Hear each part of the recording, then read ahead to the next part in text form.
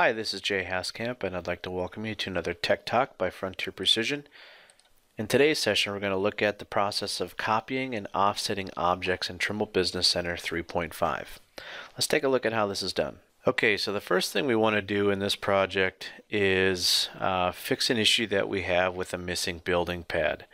You can see right down in this area here, we're missing one of our building pads. So we're going to basically copy one of these objects to fill in the missing information. So you can see there should be 6.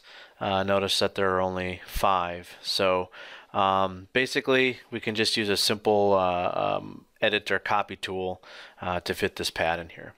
So first, to do this, we're going to go to the Edit tab up on top, and under Transform we're going to choose Copy.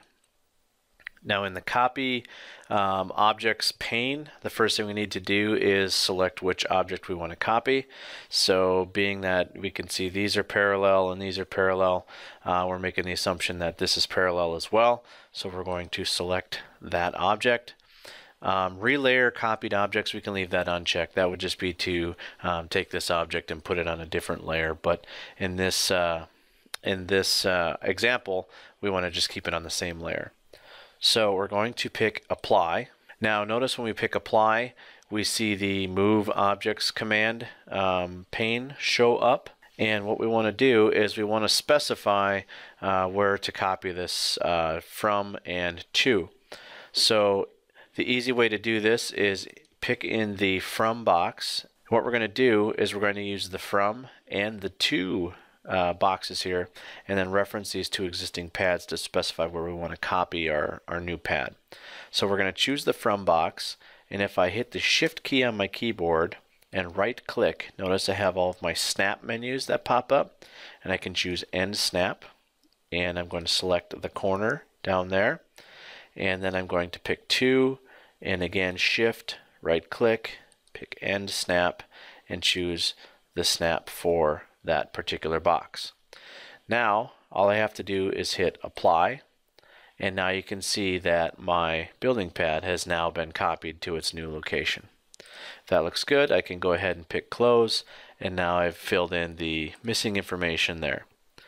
The next tool that I can show you is how to offset a line in here. So if we look closely at this particular project here, if I zoom in, you can see we have a double line here, but it's basically like a edge of bituminous, or some people call it an apron line, and then a flow line, but we're missing the back of curb line. So we want to offset this flow line to get our back of curb.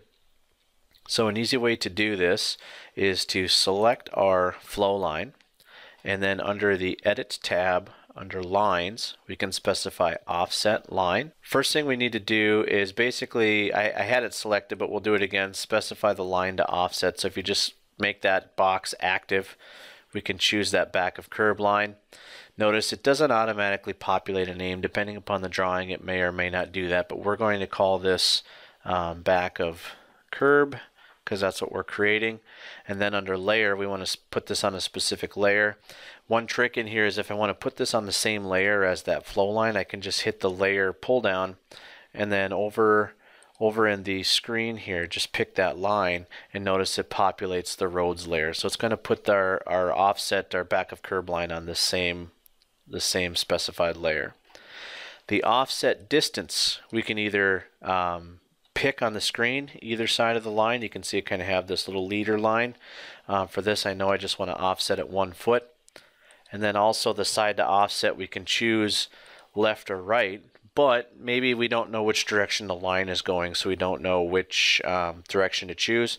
So again, I'm just going to choose on the screen because I know I want to offset this way. And when I choose that, notice it sets it to right. Vertical offset, I'm just going to leave the same for this particular case because this is just a 2D drawing, so I really don't kind of care what I'm doing here. And then I'm going to hit Apply.